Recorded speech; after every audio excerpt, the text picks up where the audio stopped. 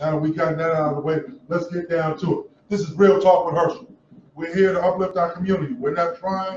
We're here to give voice to our community where we have not had one. We're here to uplift our children, uplift our women, and to uplift our men and encourage one another.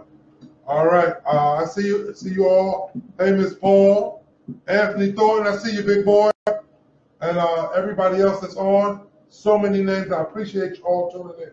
If I miss anybody, it is not done on purpose. Again, we come here in love. I come here in the name of Black love because we love our community and we have to learn to get our community together and work with one another. We have to put aside our small differences and work for the betterment of our community. Now, black radical politics has never been separated from black economics. We're in this fight. We're fighting for civil rights. We're also fighting for the right to eat, the right to housing. We're fighting anti-discrimination, job stability, and we're fighting for equal pay. I say it every week. We're on an island, and we have to understand it. The alarm is sounding. It sounds crazy, but we are on an island, and no one is coming for us. So all these things that are missing in our community, we have to fight for them. We have to fight together. If you are not here to help with the fight, I just ask you to tune out. Tune out. That's all. It's not for you. God bless you and go in peace. But you will reap the benefits because we will be successful in all that we do in fighting for our rights. You know, we're fighting for wealth equality. We're also fighting for the fighting against the dynamic and the mechanism of the state as a vehicle to exclude us from financial gains, loans, and things of that nature. So we have to understand what dire straits we're in. We have to take this very seriously. We have to, and we have to have a discussion. We have to talk about the lack of ownership in our black communities. You know, it's inseparable from the fact that black people were property who were placed in the margins of society. You know, we have to remember that our Constitution says that we are citizens. We have to make our country live up to what they said. Martin Luther King said in one of his speeches that you know, with the writing of the 13th, 14th, and 15th Amendment, that our country has failed us, and they have. And we can no longer just sit by and do nothing. I can't sit here and do nothing and just let it go. I can't. I've been given the opportunity to have this vehicle. This is our vehicle. I don't care that my name is on the show. This is our vehicle. So everybody out there under my voice, whether you be on the radio or online, this blueprint has to go out to the black community. We're trying to fix Alabama because this is where we're broadcasting from. Those in Alabama, the Wiregrass. But this can be used in any community, anywhere in the world, and we have to remember that.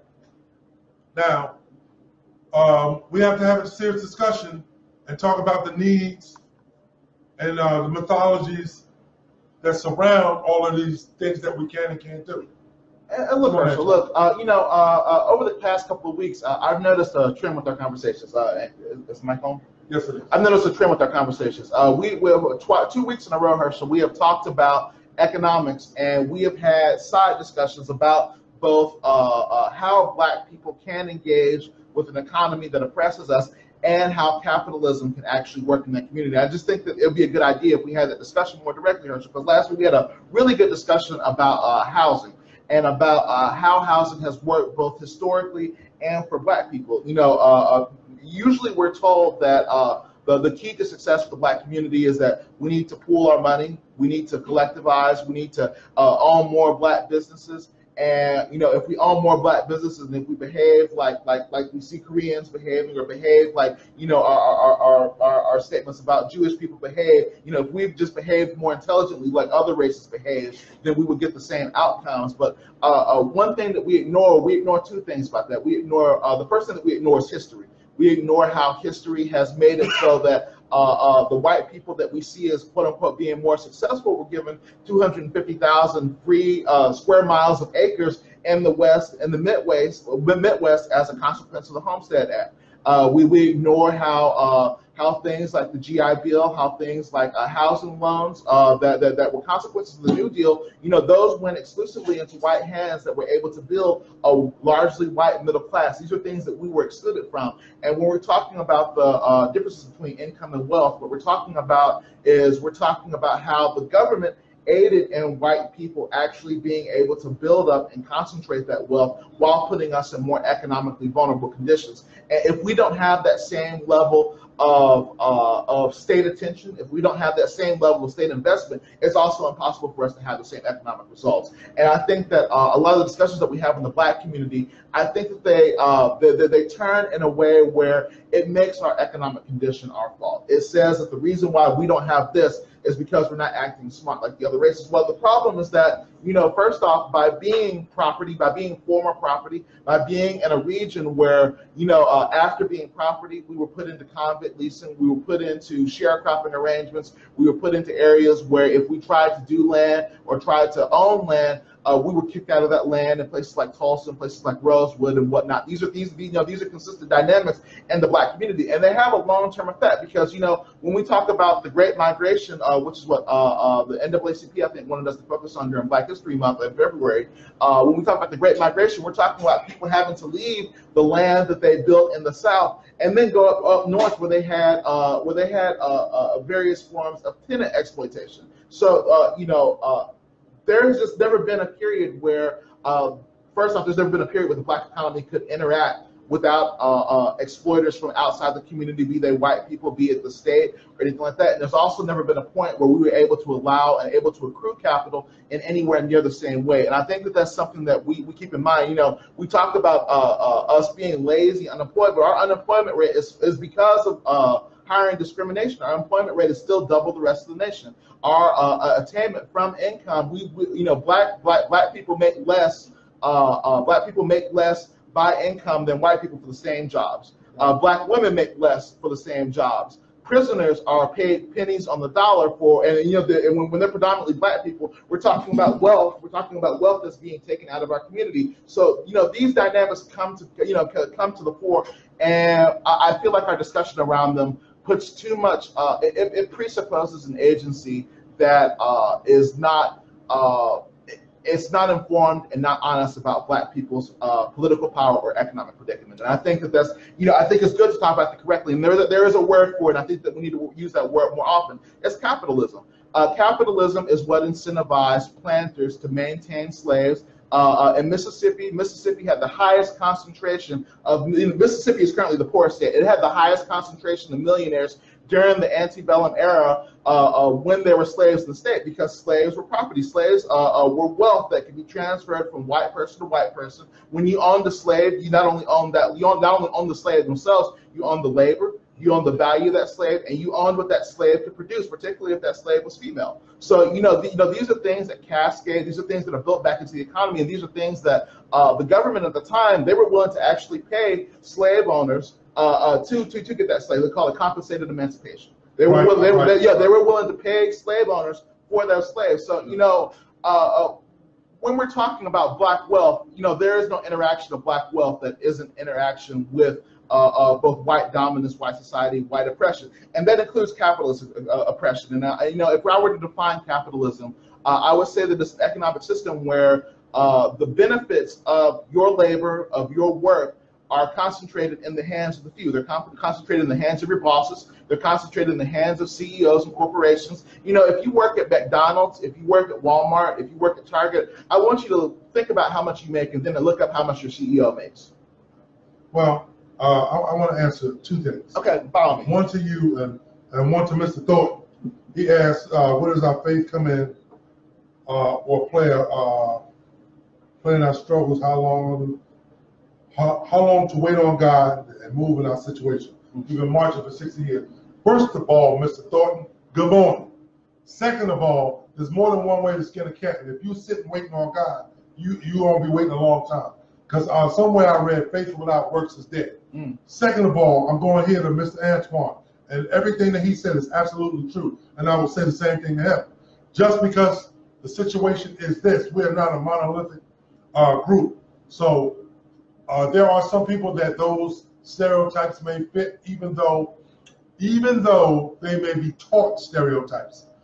Just because the deck is stacked against us doesn't mean that we shouldn't try, and we shouldn't try some of those things.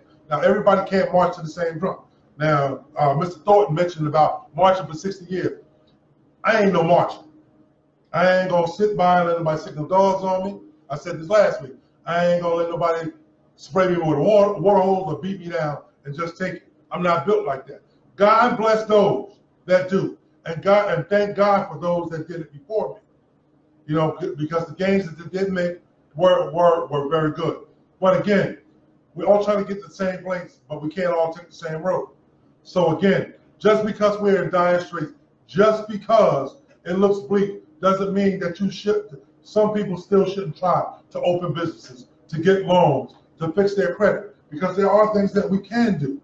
Now, but my issue is this: when we're talking about the interaction of racism and economics, we're talking about a systemic problem. Right. So one of the things that we have to acknowledge is that even if there are individual cases where we can rise out of that, those individual cases don't constitute a systemic solution. Well, you know what? You got to crawl before you walk. You know, this system was built. And we've been living on this system for 400 years. Now, with us going from one slave master to another, we're never really free. The system has collective effects, so we can't. So solutions cannot be individualistic. If we have if the system has conspired to redline us into poor neighborhoods, to inherently make it so that if a black person moves into a white neighborhood, that neighborhood's property value is lower. If they make it so that a concentrated black neighborhood is more likely to get police brutality, more likely to get police enforcement, you know, these are collective dynamics that are not addressed by one person in that black neighborhood moving out and becoming a black millionaire. Now, yes, they could probably give something back, but the systemic reality is still a systemic reality. It involves the collective, so individual efforts to get out of a collective predicament don't affect that collective predicament. You know, and I hear you. We're talking systems. We're talking systems. Now it's a little bit bleaker living here in Alabama because there are black-owned business. Wait, not only black-owned businesses, there are black-owned banks as well. Now, again, you're not going to find them here in Alabama. Now, I did see in Tuskegee the first black-owned bank in the United States. I don't know if it's still open, but I did see the building. Now, if you go to New York, New Jersey, probably Birmingham, as well as Chicago, some other large cities, you will find black banking institutions. But again, this is a system that's been built for over 400 years, Antoine. You can't topple it overnight. You have to make very very deliberate moves. What I'm saying is that when the consequences are systemic, the only actions and steps forward that matter are themselves systemic and collective. So one person moving out of a collective situation is not the group moving out of that collective situation. It's just for that one person. It's individualistic. But if that person makes a means for others to follow suit, because again, you're negating the fact that there are black banks. But the thing, see, that's black capitalism, though. When you talk about black banks, you know, everybody doesn't own that black bank, Herschel. That black bank has one owner. It likely only has one board of directors, and it's not black. So if you can't get a loan from a white bank and a black bank will loan it to you, isn't that kind of going around the system and creating? Well, first off, I would have to give me a specific bank. I don't know whether black. That's what I'm saying. There are black banks in BNB in New Jersey. And I know there are several in New York. Again, I'm not familiar with their loaning practices, but what I can tell you is that a black bank opening in your neighborhood, the benefits of a black bank, the income and capital that flow through a black bank, that's going to be predominantly for the institution, for the bank itself. That's not in the community. But you just said black people don't have access to loans. Yes, they don't. Now, if the black bank is loaning people money to get housing, isn't that part of defeating the system that you're talking about? It depends on the scope. Like I said, I would like to see. You're talking about the scope. Yes. You're talking about one bank at a time. Again, there are no black banks that I know of. If I'm wrong, somebody correct me. I don't think there are any black-owned banks in Alabama. What I'm saying is that if poverty is a collective problem, if plunder is a collective problem, if the problem is that issues of housing and income disparities are issues that are faced by the collective and by the majority of black people, then one bank opening cannot address that. It starts, Antoine, before you can run, you got to take one step. I hear you talking, but you're talking crazy. You got to take a step before you can run. So you want just the institutions to just magically appear and be fair. Not magically, but so what happens is I open a bank here, I show that it works. Somebody else opens up another bank and another bank. I mean, it's just like same thing with the civil rights movement. It didn't magically wipe out Jim Crow. It didn't. It started place by place. The bus boycott here, lunch counter sit-ins here, this, that, and the other.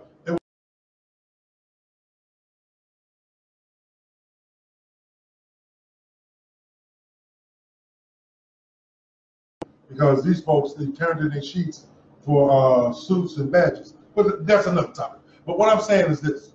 You're negating the fact, now you said part of the problem is bad lending practices. And I say to you, if black banks open up in black neighborhoods and lend to those people so they can own their own home, you're saying it doesn't count, it doesn't matter? No, I'm not saying it doesn't count, it doesn't matter. I'm saying that first I would need more information before I determine whether or not it matters. Isn't that the step that you just said black people can't get loans? If I show you black banks, black institutions that are loaning money to black families and black people to open their businesses, isn't that what you just said it doesn't happen? And I'm telling you it does happen.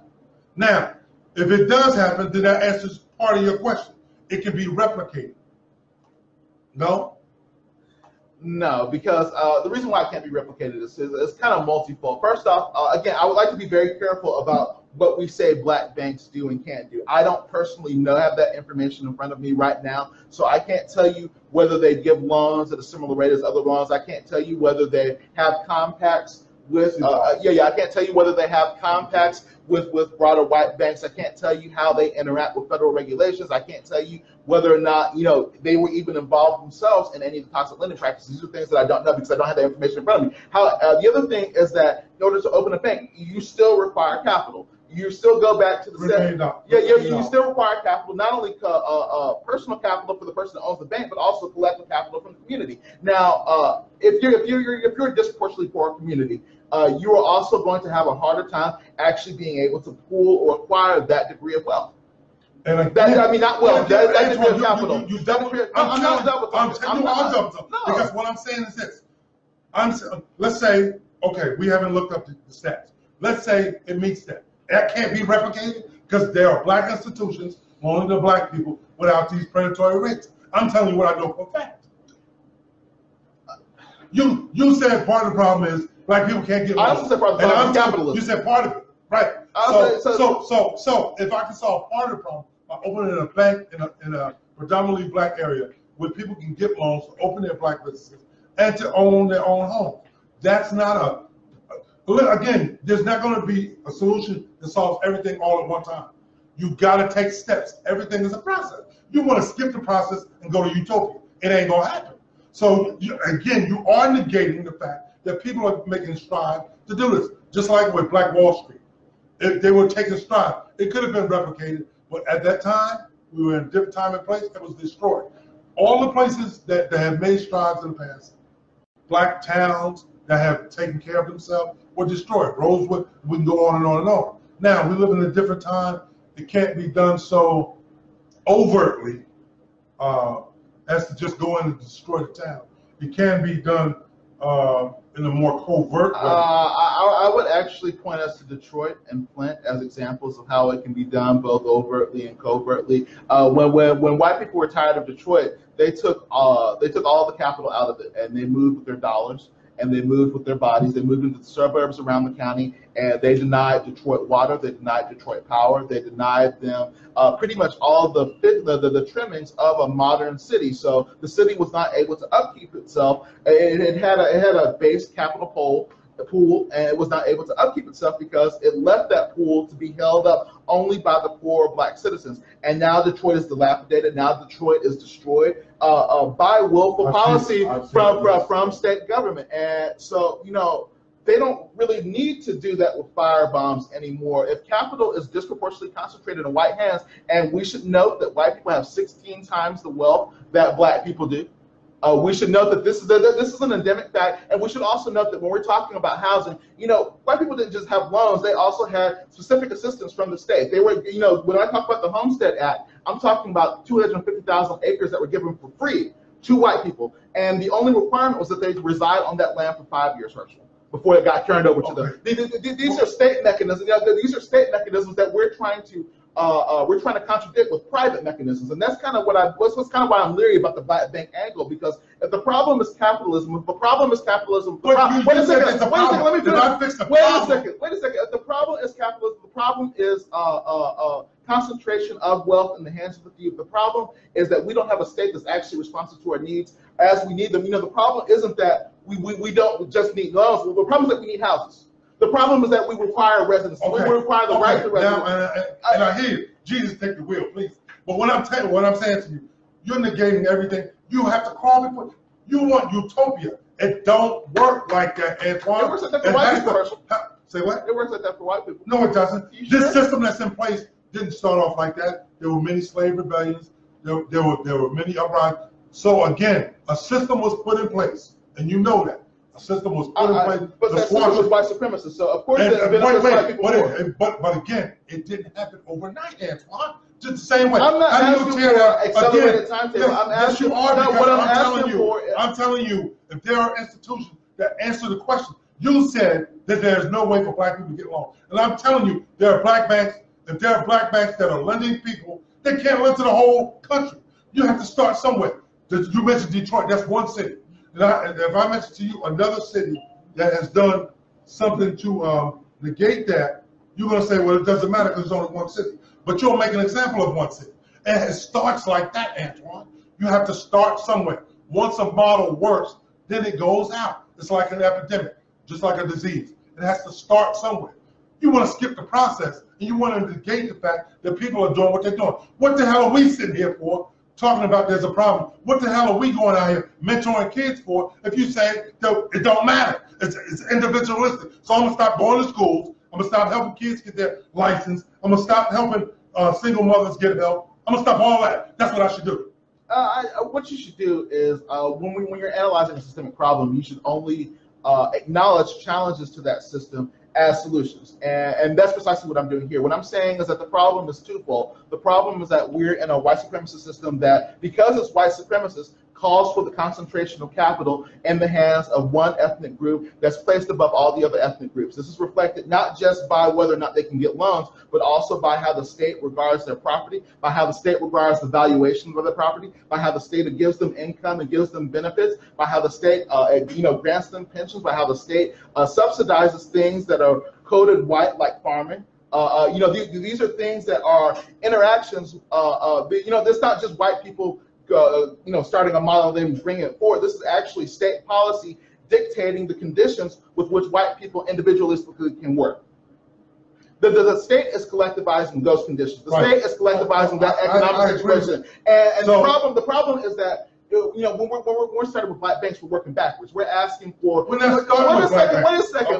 Oh my God. When we're talking about black banks, we're starting backwards because we're asking for the benefits of collective state investment without actually having that state investment. You can't have one without the other. The utility of a black bank and in one city or one locality, without it being able to scale up in any particular way, is that without that state interaction, without any kind of regulatory system in place, that can't scale up. That won't scale up. It won't last. And one of the articles that I actually showed you in the research, Herschel, was talking about how black funeral homes have faltered because of stuff like that, Herschel. How black businesses have faltered because the kinds of loans, because the kind of capital that is necessary for those kind of things to step up, they were systematically removed from the black economy. When the Great Recession happened, we had a number of people. People were talking about houses in the same way that they talk about businesses now. They were saying that if you want wealth, buy a house.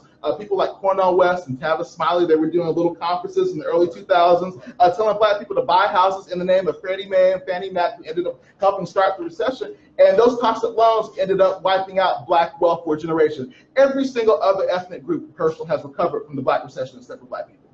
That's not because we have poor practices. That's not because we don't try. That's not because we don't have black businesses, black banks. That's because we're poor. We have less capital overall, and because we have less capital overall, we are more vulnerable overall. Yes, we're vulnerable. Stop saying poor. Let me ask you this, Antoine. Shoot. Let me ask you this. Shoot. Now, let's use you and me for instance. Okay. You need a job. You need a house. You want to start a business. Hypothetically, yeah. Hypothetically. Yeah. Hypothetically, people. Hypothetically. Now, I say, Antoine, well, I can get you a job. We can start you off with that. You don't want the job because you still need a house and you still need transportation. I can answer that. I can answer that. Do you take the job? Okay. Let me answer the full thing. Let me answer the full thing. The question is, I'll answer the question, and I'll tell you why the answer doesn't matter. Okay. Okay. First off, yes, I'll take the job, but I also want to assume that me taking the job will actually do anything to affect racism. That just affects my personal predicament. Racism is a collective endeavor. Racism is a collective oppression. If the solution is also not collective, it's not actually against racism. So if we collectively, if these banks are started by black boards and black people's money, and they go and they service the black community, it's a start. It's not an ending point, and it's not going to fix it's not going to be an overall fix, but it's a start. Again, you're negating the fact that people are doing things to try and turn the system. You're saying it doesn't matter. You listen, here in Alabama, it's a different animal. It's a different animal now altogether. But I can take you to other cities and show you that there are pockets, and black business is thriving. Black entrepreneurship is up. It is up. In Alabama, it may not be. And this is what we're doing here. So again, you and I, ourselves, can't change anything. And it's not stopping us from trying. So I understand the bleak outlook, but I also want to acknowledge the fact that there are lots of people that are doing things to try to change the system. But I want us to be clear and critical about how capitalism is influencing our metrics for success. Entrepreneurship is a capitalist metric. It's something that is discussing the benefits of capital flowing to one person, and then presuming it flowing to that one person actually qualifies as a collective gain. When we were, wait. You have corporations that come in and service our community and put nothing back. Right. So if people open up, so you're telling me opening up a grocery store in a black area does nothing for the community? I'm not saying it does nothing for the community. I'm saying that's capitalism influencing aspirations. Is it not? No. How isn't it? Antoine, because I want to be successful and I can help my people, that makes me a bad person? No, not bad Wait person. a minute. If I meet a need of a community, so it's okay to go out here. You're meeting a need because my community. You're meeting a need using the free market. You're going to pay somebody, so it's okay to pay white people, but not me. No, that's also not what I'm saying. You see, this is what I mean. I'm trying to understand. If I can service my community and give you the same services at the same rate or lower, why wouldn't we? Again, the dollar stay inside. The same thing, the Jewish community, the Hispanic community, they open up their own businesses inside the community. The money stays in the community and it helps build the community. So you're saying if we did it, it don't mean nothing. I'm trying to understand. No, I'm saying that it is capitalistic by the definition of capitalism. But doesn't it service that community well? Again, I think that that's exceedingly complicated, Herschel. Those tax monies. Okay, well, let's break it down a little bit. Let's break it down a little bit. Okay, when a black business opens up, you Herschel, if Herschel's grocery store or Herschel's restaurant opens up in the black community, is the black community making the majority of the profit from that grocery store or restaurant, Herschel? Monetarily, maybe not. Okay. That's why it's capitalistic. That's why it's capitalistic. Somebody tell me I'm crazy. Antoine, if I provide a service, I should get paid for my service. If you pay, you will go to TGI Friday, you pay them white folks. So you telling me you won't come to me because I'm black? You know, Fred Hampton. No. Don't tell me Fred. I'm asking Antoine Hills. I'm asking you because this is part of the problem. You're saying that because I'm offered a service, I shouldn't be paid. I'm not saying that. Again, how am I not helping my community by providing a service and putting my money back into my community? So I keep up my housing. I provide jobs in my community, right? How am I not providing? I'm giving the community better food than they're getting at Dollar General because everything is processed. So I'm bringing in fresh fruits and vegetables. So those that don't have transportation can get to me. How am I not helping my community?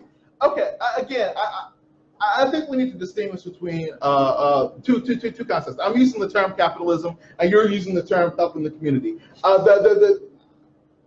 There are reasons. Okay, let's untangle this a little bit. First off, let's define capitalism.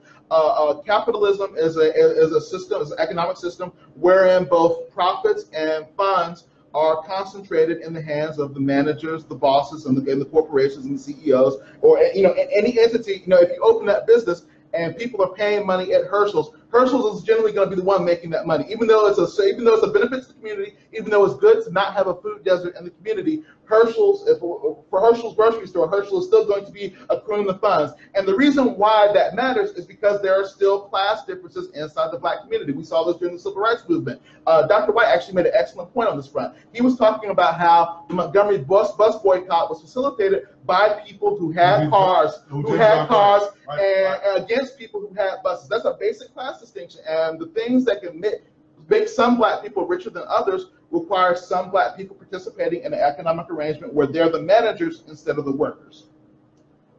So, okay, wait. Yes, yeah, go on. Fix it. Tell me how you fix it. Okay, tell me the solution. No, okay, there are a number of solutions to be made. First off, I would suggest that I think we can use the Black Panthers breakfast program as an interesting tool. Somebody, I think it was Cornel West, who wrote a book. He was able to document all the programs that the Black Panther Party was able to implement. And one thing we don't talk about is we don't talk about how they paid for those programs. The breakfast program was not paid for by asking people for donations or asking people to pay for the breakfast themselves. It was a free breakfast. The reason why it was able to be a free breakfast is because they were using institutions like churches, Herschel. They were using institutions like churches, which did not require capital, which people freely gave to because they saw a need to give to, and those churches distributed those funds to make sure that those breakfast programs were kept up. Now, when we're thinking about alternatives to an ownership class or to something that actually increases class divides inside the black community, we need to think in terms of co-ops. We need to think in terms of collectivization of black institutions like churches. We need to think in terms of models of funding where in order to maintain a program, we actually pool a percentage of our income like you would with taxes or like you would with anything else, and make sure that that gets distributed to government, or not government, but to neighborhood programs like we see in Jackson, Mississippi. It's not impossible, but it's a structural difference in how you're conceiving how. Let me ask you this. Now you said it's done in Jackson, Mississippi, right? I said yes, yeah. Okay. It's attempted at least. Now you just told me when I said that models can be scaled up that they can't. Now wait. Okay, I'm waiting. Now you want to tell me that what they did in Jackson, Mississippi can be replicated? Somebody hit rewind. No, I'm using it as an example of a non-capitalistic model for economic engagement. I'm not using it as a model that can be scaled up. I'm using it as saying that when you do that, it's not capitalistic. It's the distinction between collectivization of labor. It's the distinction between collectivization of labor and collectivization of funds into the hands of private owners. So when that happens, how are you going to pay your bills? Again, there has to be some sort of monetary exchange. If I provide a service, I hear you. That's because we're in a capitalist system, though. Do you require that money to actually have housing and food? Okay, so let's be clear about the problem. Let's deal with what's real and not what should be. You're dealing in a perfect world. I hear you, Antoine. Again, what you're saying is not going to feed me today. It's not, because you don't have something that can change the system today. Nothing is going to change the system in the next couple years to implement that. So we have to deal with reality. We have to have our own institutions. We have to have control over those institutions. Why is it okay that white people make money off of us? Everybody else makes money off of us, and we don't. Again, my thing is, if you're reinvesting your money in my community, then I can patronize you. If you're building schools in my community, if you're fixing the roads in my community, whether it be the state or whether it be a business owner, but we take our money to all these other places that take all the resources out of our community. They take our money out and put nothing back. Then you have black-owned businesses, because they're making money and they build a school. They're wrong because they're making money. They put money back in. They're wrong. They build a playground. They're making money, and they reinvest in the community that they're taking from.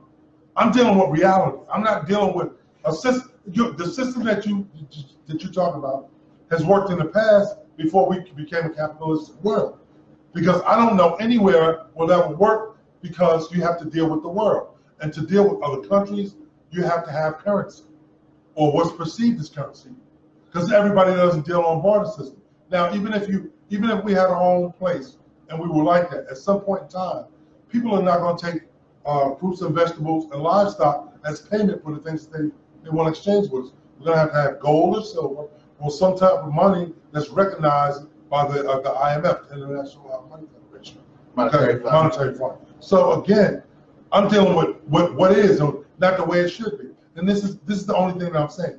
The things that you're saying, okay, in an ideal world, yes, but you can't show me how you can implement that. That's all I'm saying. It's not going to happen, because it's been almost 500 years of the bull crap that we've been living up.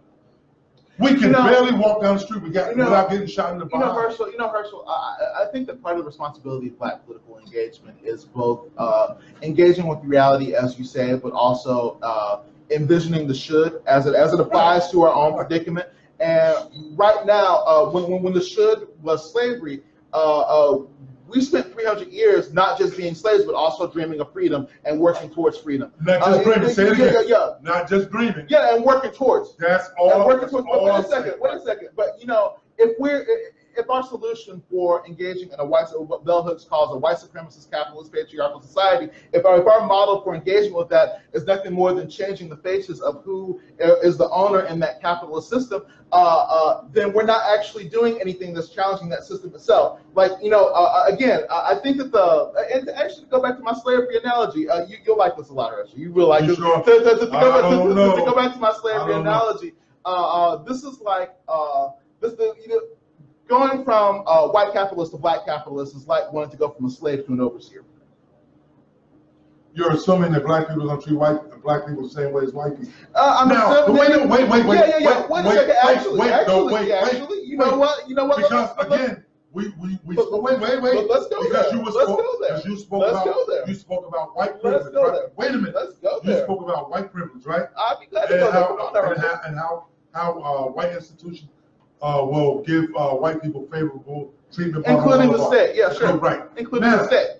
Black people can do the same thing. Are we starting with that state? Antoine, I've been at. So have you. I won't say any names.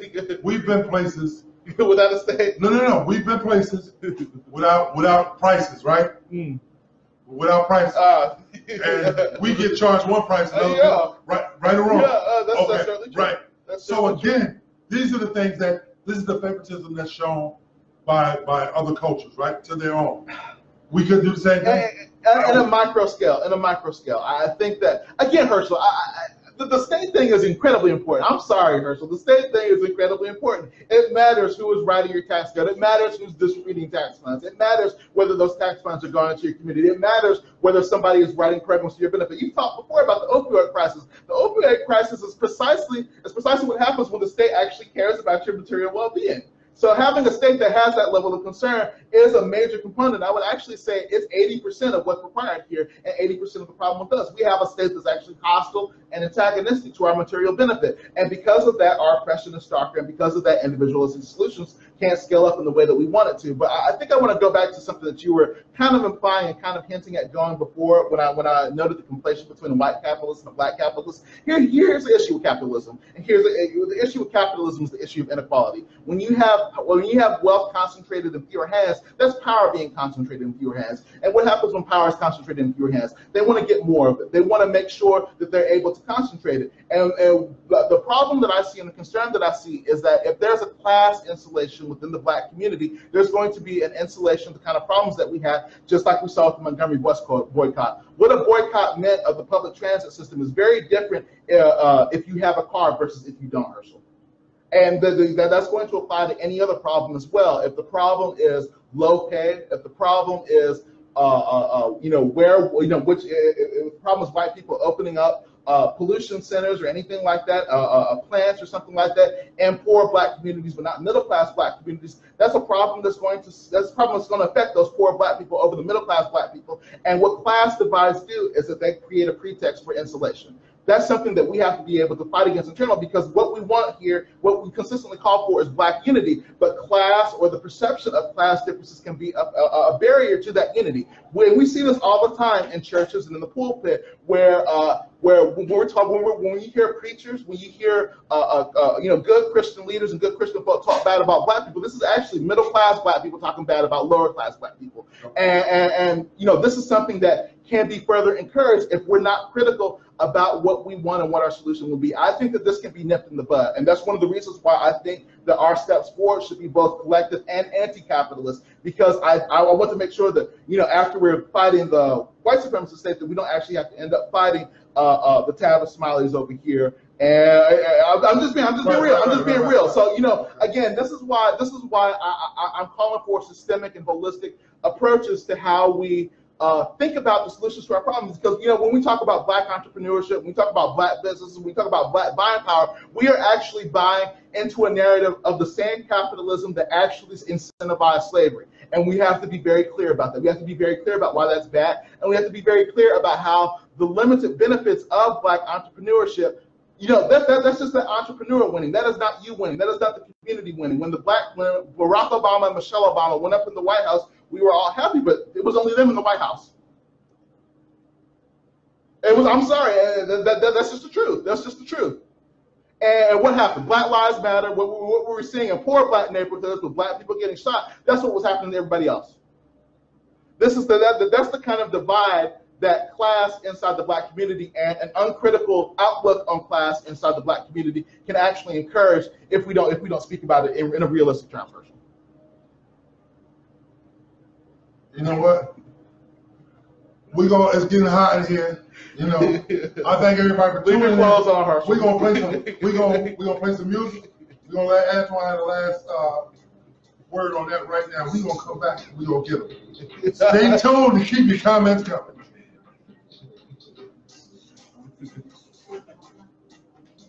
We'll talk about it. This is how discussion goes. This is how solutions are made. We don't have to agree. We don't have to be disrespectful. Antoine's crazy. We just have to accept that. We have, just being halfway facetious, we have to learn to work together and try new things. We really do. There's no magic wand, people. But we do have to start thinking as a collective. We have to think as a collective. We have to stop thinking about self and think about what's best for our community. So like and share. I can't say hi to everybody.